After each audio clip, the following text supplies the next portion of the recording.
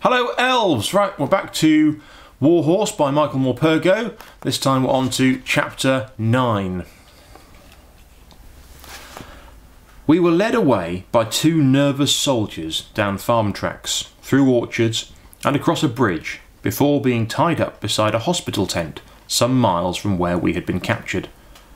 A knot of wounded soldiers gathered around us at once.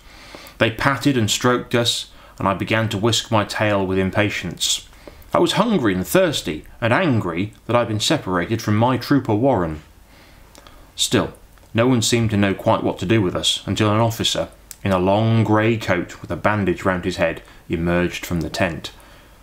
He was an immensely tall man, standing a full head higher than anyone around him. The manner of his gait and the way he held himself indicated a man clearly accustomed to wielding authority.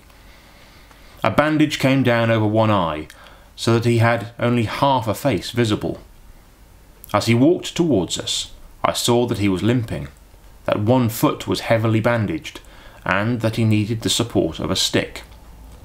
The soldiers sprang back at his approach and stood stiffly to attention.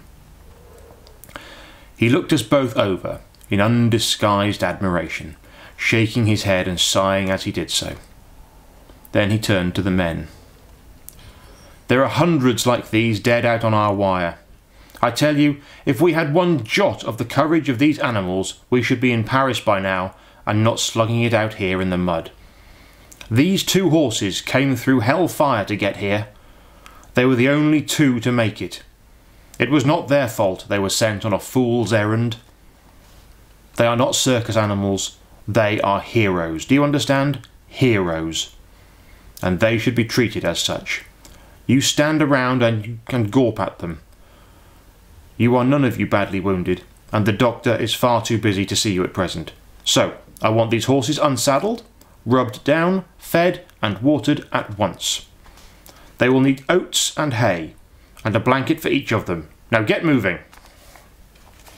The soldiers hurried away, scattering in all directions, and within a few minutes Topthorne and I were being lavished with all manner of clumsy kindness. None of them had handled a horse before, it seemed, but that did not matter to us, so grateful were we for all the fodder they brought us and the water. We lacked for nothing that morning, and all the time the tall officer supervised from under the trees, leaning on his stick.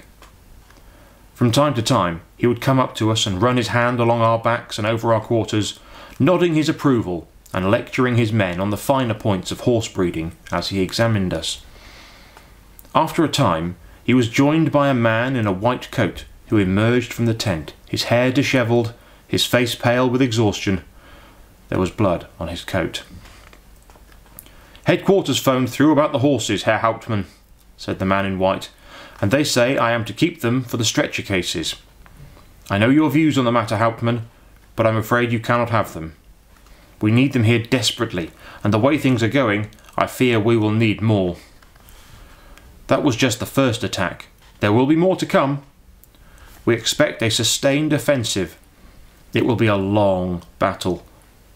We are the same on both sides. Once we start something, we seem to have to prove a point, and that takes time and lives. We'll need all the ambulance transport we can get, motorised or horse." The tall officer drew himself up to his full height and bristled with indignation. He was a formidable sight as he advanced on the man in white. "Doctor, you cannot put fine British cavalry horses to pulling carts. Any of our horse regiments, my own regiment of Lancers indeed, would be proud, indeed overwhelmed, to have such splendid creatures in their ranks. You cannot do it. I will not permit it, Doctor." "Herr Hauptmann," the doctor said patiently. He was clearly not at all intimidated. "Do you really imagine that after this morning's madness that either side will be using cavalry again in this war? Can you not understand that we need transport, Herr Hauptmann? And we need it now. There are men, brave men, German and English, lying out there on stretchers in the trenches, and at present there's not enough transport to bring them back to the hospital here. Now, Do you want them all to die, Herr Hauptmann? Tell me that. Do you want them to die?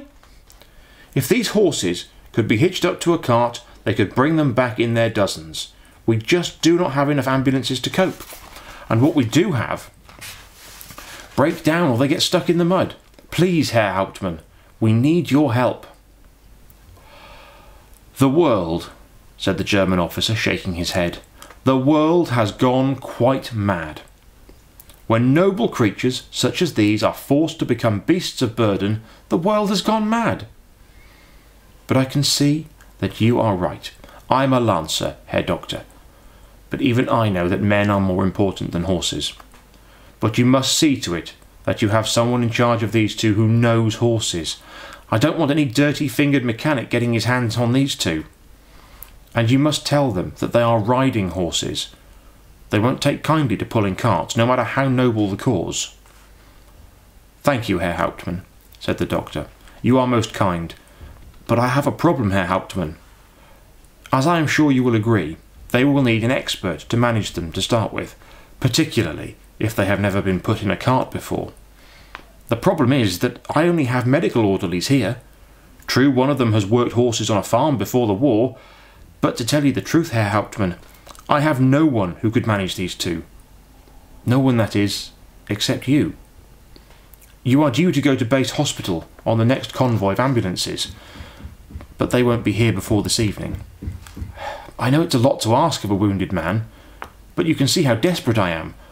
The farmer down below has several carts, and I should imagine all the harness you would need. What do you say, Herr Hauptmann? Can you help me? The bandaged officer limped back towards us and stroked our noses tenderly. Then he smiled and nodded. Very well. It's a sacrilege, Doctor, a sacrilege, he said. But if it's got to be done, then I'd rather do it myself and see it is done properly. So that same afternoon, after our capture, Topthorne and I were hitched up side by side to an old hay cart, and with the officer directing two orderlies, we were driven up through the woods back towards the thunder of gunfire and the wounded that awaited us. Topthorne was all the time in a great state of alarm, for it was clear he had never pulled before in his life, and at last I was able in my turn to help him, to lead, to compensate, and to reassure him. The officer led us at first, limping along beside me with his stick, but he was soon confident enough to mount the cart with the two orderlies and take the reins. "You've done a bit of this before, my friend," he said. "I can tell that." I always knew the British were mad. Now I know that they use horses such as you as cart horses, I am quite sure of it. That's what this war is all about, my friend. It's about which of us is madder. And clearly you British started with an advantage. You were mad beforehand. All that afternoon and evening, while the battle raged, we trudged up to the lines, loaded up with the stretcher cases, and brought them back to the field hospital. It was several miles each way, over roads and tracks filled with shell holes and littered with the corpses of mules and men. The artillery barrage from both sides was continuous. It roared overhead all day as the armies hurled their men at each other across no man's land, and the wounded that could walk poured back along the roads. I had seen the same grey faces looking out from under their helmets somewhere before. All that was different were the uniforms. They were grey now with red piping, and the helmets were no longer round with a broad brim. It was almost night before the tall officer left us, waving goodbye to us and to the doctor from the back of the ambulance as it bumped its way across the field and out of sight. The doctor turned to the orderlies who had been with us all day. "See to it that they are well cared for, these two," he said. "They saved good lives today, those two. Good German lives and good English lives. They deserve the best of care. See to it that they have it." For the first time that night, since we came to the war, Topthorne and I had the luxury of a stable. The shed in the farm that lay across the fields from the hospital was emptied of pigs and poultry, and we were led in to find a rack, brimming full with sweet hay and buckets of soothing cold water. That night, after we had finished our hay, Topthorn and I were lying down together at the back of the shed. I was half awake and could think only of my aching muscles and sore feet. Suddenly the door creaked open, and the stable filled with a flickering orange light. Behind the light there were footsteps. We looked up, and I was seized at that moment with a kind of panic. For a fleeting moment I imagined myself back at home in the stable with old Zoe. The dancing light triggered off an alarm in me, reminding me at once of Albert's father. I was on my feet in an instant and backing away from the light with Topthorn beside me, protecting me. However, when the voice spoke, it was not the rasping, drunken voice of Albert's father, but rather a soft, gentle tone of a girl's voice, a young girl. I could see now that there were two people behind the light, an old man, a bent old man in rough clothes and clogs, and beside him stood a young girl, her head and shoulders wrapped in a shawl. "There you are, Grandpapa," she said. "I told you they put them in here. Have you ever seen anything so beautiful?"